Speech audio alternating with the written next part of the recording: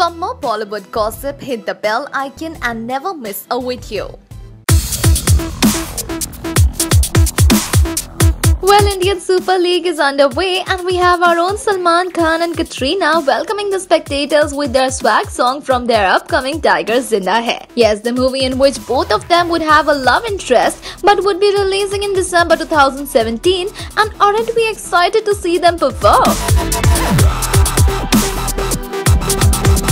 The opening song and dance routine would be theirs, and we are really keen to watch the flick now. The song, which is going to be the first kind of Bollywood song with two stars entering the scene, is one that would have Salman tapping up to the beats and Katrina giving him company.